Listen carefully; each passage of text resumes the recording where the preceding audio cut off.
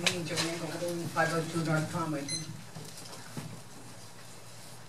When I was a commissioner, I can't remember what year it was, I went to a League of Cities convention, I think it was in Orlando, and there were many booths there and proposing things to, add value to your communities and cost savings.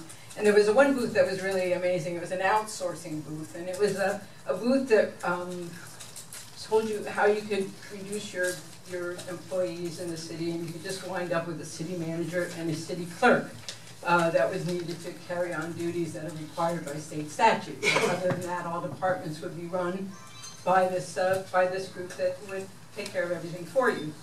There seems to be a trend in our city to spend money on finding ways to transfer our assets and control to outside entities, beholden to other than our taxpayers. We continue to disregard advances in science, as evidenced by the refusal to accept the dark sky information on health and safety of recommended lighting.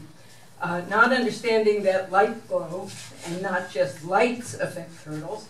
No, turtles cannot see over the dune, but their survival requires the stars and the ocean glow and not the lights on A1A.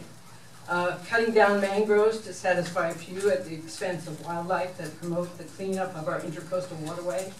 Promoting the future reliance on fossil fuel as indicated by the Siemens proposals, which will undercut our availability to control our utilities and discover more ways to use renewable energy, as illustrated by the new battery technology that we've heard about just recently with Tesla.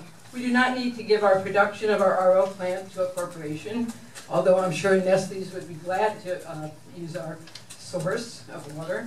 And we do not need to have our public beach turned into a profit-making machine. We need to take control of our resources, support our city workers who take pride in their positions, and manage this city as if we mean it. Our future growth is reliant on our continued efforts to promote a community. Thank you.